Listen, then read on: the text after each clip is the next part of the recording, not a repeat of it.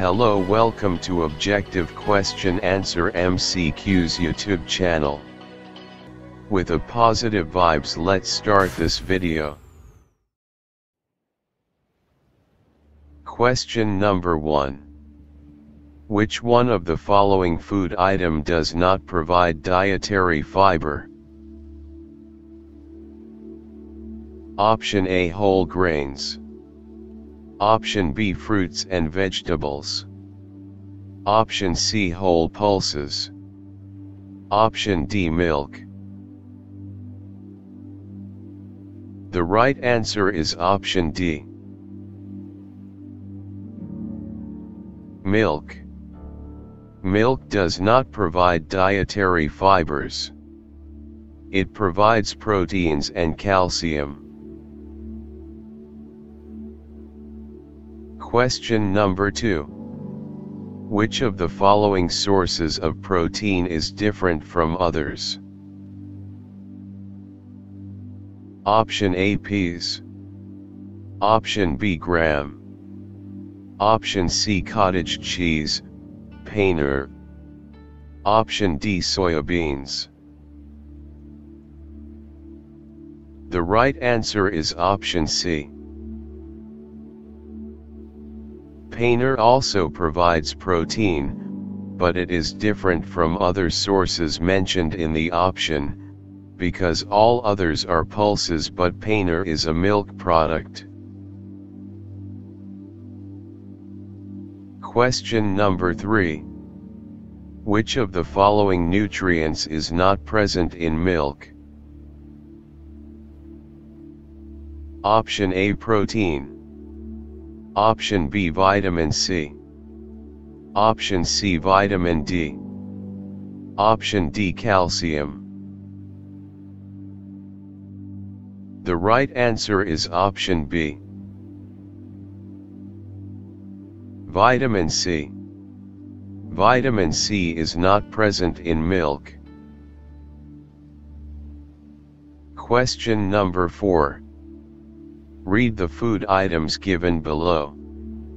Wheat, ghee, iodized salt, spinach, palak.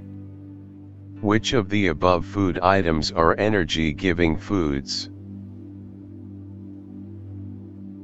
Option A, 1 and 4. Option B, 2 and 4. Option C, 1 and 2. Option D, 3 and 4. The right answer is option C. 1 and 2. Wheat contains carbohydrates and ghee contains fats and hence are energy-giving foods. Question number 5. Read the following statements about diseases. 1. They are caused by germs. 2. They are caused due to lack of nutrients in our diet. 3. They can be passed on to another person through contact.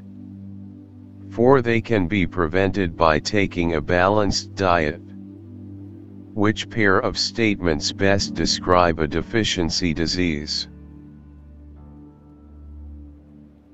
Option A, 1 and 2. Option B, 2 and 3. Option C, 2 and 4. Option D, 1 and 3. The right answer is option C.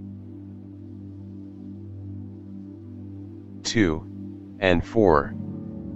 Deficiency diseases are caused due to the lack of certain nutrients in body. Therefore, it is always recommended to consume balanced diet.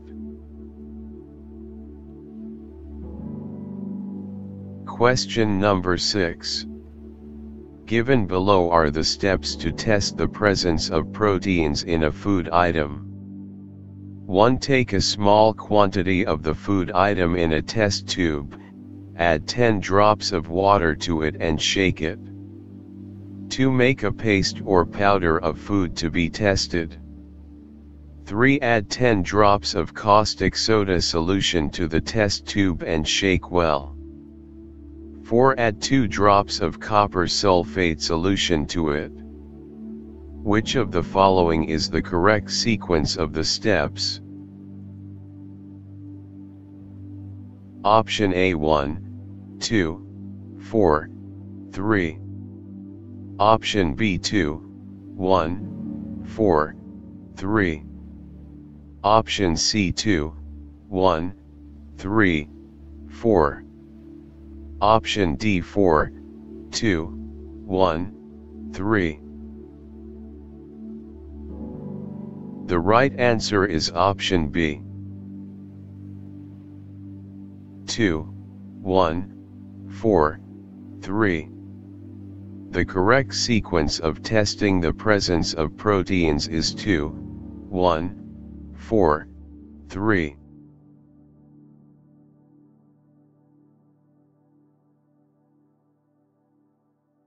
Thank you so much for watching our videos.